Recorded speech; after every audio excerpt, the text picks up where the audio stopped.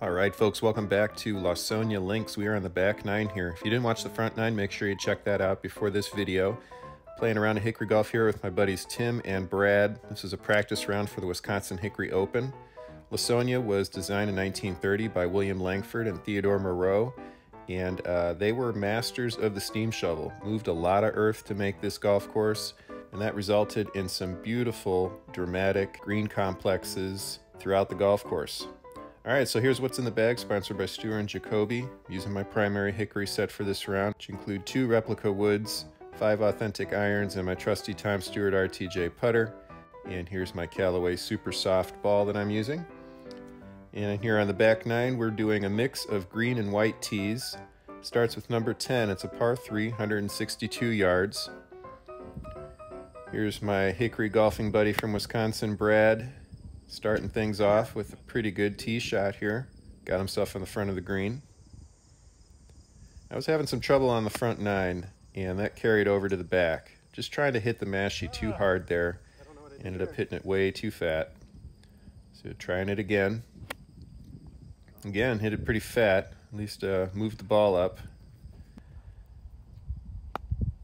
Finally got some crisper contact, but ended up putting this over the back of the green. So, not the way I wanted to start the back nine. Here I'm using the Kroydon Spade Mashie to pop this up out of the rough, and that was a pretty good shot. Didn't have a ton of green to work with though, so ended up rolling it past the hole.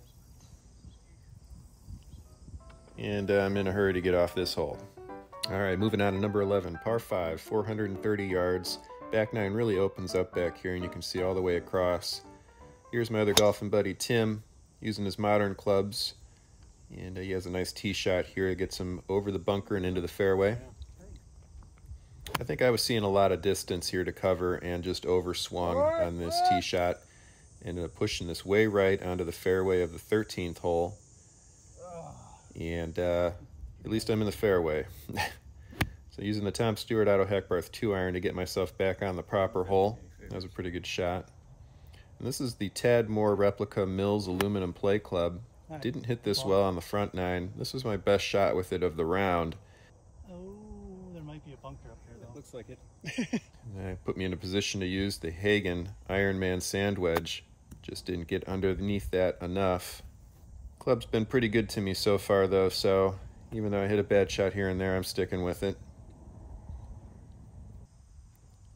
And this was probably one of my better approaches with the mashie of the round. Finally, one of those that worked. Still couldn't convert the putt though. All right, number 12, par 3, 141 yards. Well protected by bunkers and some elevation on the right side there. Not where you want to be. Using the mashie to tee off, and ended up exactly where I didn't want to be. At least it wasn't in the sand. Here's the Hagen Iron Man once again, and that's a better shot. Put me in a good spot, and just thought this was really cool. Everything about Lawsonia is neat, and including the sand rakes. Those look vintage, probably are vintage. I had a chance for par there. Couldn't convert the putt though. And that's where I figure out this is a practice round. They don't count. All right, number 13, par 5, 489 yards. This is a signature hole on the back nine. Really cool elevation changes here. You can tell that Langford and Moreau put a lot of thought into this hole and moved a lot of earth to make it happen. I'm doing something really wrong every time. Yeah, for some reason, I just could not get comfortable over the ball. These shots don't look terrible to me on video, but in my head, it didn't feel like I knew how to swing the club at all. That's a bad spot to be. All right, so this shot here is where you have an opportunity to cover the ravine and try to get up on that ridge. I thought I might just lay up because I wasn't feeling confident with my swing, and I ended up down in the bottom of the ravine here. But a cool bit of strategy going into this green. If you got the club to try to get it up there, and a couple guys in our Hickory event did get it up there from that spot. But yeah, there's a big green up here, so you've got some room to land your shot. And I really enjoyed this hole. I'm looking forward to playing it again. And despite how I was feeling in my head, it wasn't a terrible finish. I think I bogeyed that. But yeah, the headspace I was in going into the event, the weekend event, it was a 2-day tournament, just was not a very good one to be in. Yeah, let's talk about the event. The Wisconsin Hickory Open dates back to 2010, and the Wisconsin Hickory golfers are fantastic hosts. If you have an opportunity to come up here and do any of their events, especially this one, I highly recommend it. Check out their website for more information and for the events they've got coming up. All right, back to the action. Number 14, the par 3, 130 yards. Nice little respite after that long trek on 13, but this is by no means an easy hole. Yeah. Kind of a modified version of the Boxcar 7, where you've got an elevated green to land on, but fortunately there's more room around the green in case you miss the green. That's what's happening here. So chipping up still. Had an opportunity to get that in the hole there for par. Didn't happen. All right, number 15, par 4, 370 yards. This hole plays a lot differently, modern versus Hickory. So we played the white tees where this pond in front of the tee is in play in the practice round, but in the actual event, we were teeing off ahead of the pond, which makes this hole a lot easier. Tim here, though, shows how you do it, and that's a beautiful drive right down the middle. This is another one where I'm tempted to overswing because of all the distance I need to cover, but that one turned out okay. Just came up short of that bunker. Yeah, I see it. I was lucky that I wasn't in the sand very much during this practice round, but during the actual Wisconsin Hickory Open, I was in the sand a lot, and that didn't help my mental headspace either. I'm here using the Mashie, just offline a bit. A little too well struck. Put that off the back of the green. Put my weight on my front foot using the, I believe that was the Hagen sand wedge, and not quite what I was looking for, but it turned out all right. That putt just came up short. We all had similar putts here. Here's Brad with his homemade Tom Morris long nose putter.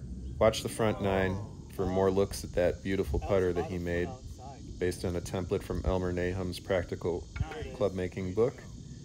And finally, got myself a highlight. All right, number 16, par 4. It's a short par 4, 293 yards.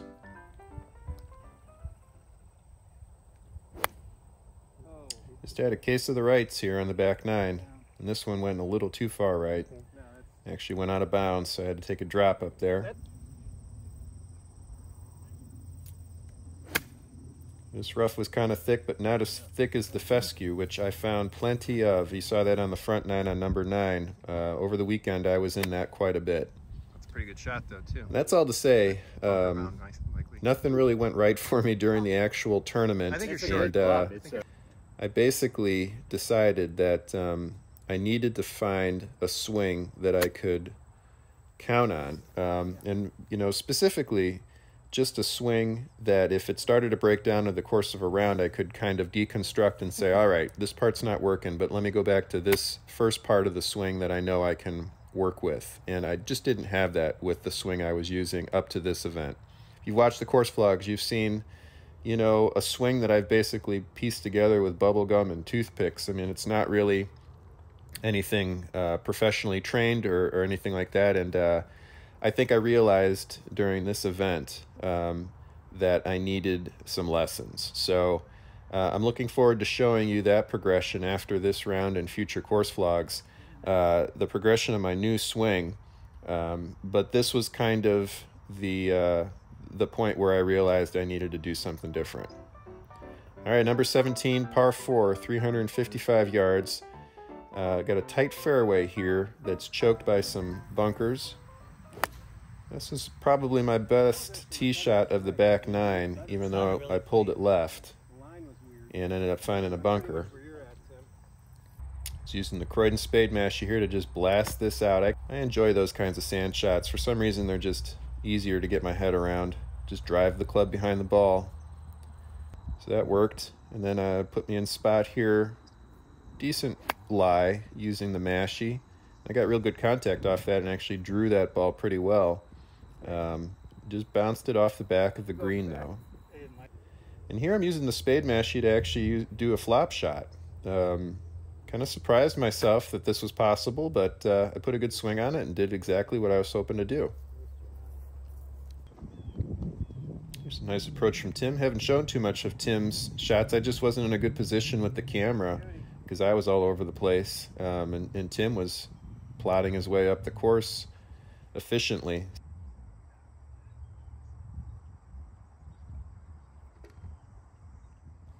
Here's Brad once again with the Tom Morris long nose, draining another putt. All right, so now we're heading home. Number 18, par 5, 475 yards. This hole set up real nice to my eye. Even though I didn't hit the ball as well as I wanted to, I felt comfortable on it, which goes a long way for me. This tee shot was a little unlucky, as you'll see in a moment. Brad had the right line here. Yeah, you've come around with that club too over the course of the round. Yeah, right, exactly. Yeah, my ball took a bad bounce into this bunker, but I had a decent lie and was real happy with the contact that I got there using the Mashie. So I advanced the ball pretty far there. And here's Brad on the left side of the fairway. Real nice approach there. He was planning on laying up. Yeah, you do. Great shot. And then here I'm using the Mashie on my approach. And again, like I said, this hole just met my eye really well. I was very comfortable on it. I was real happy with that result. And put me in a position to get a par to close things out. And I just missed it. But not a bad way to finish. So that'll wrap things up here from Lawsonia Links. Hope you enjoyed the round. I really enjoyed putting it together for you. Be back with another video next week. In the meantime, make sure you check out these two for my archive, including this, the back nine of Spring Valley Country Club, which is the other Langford and Moreau course I played this year. And then we got Workshop Wednesday live stream number 1 in the lower right. As always, thanks for watching. Please like and subscribe.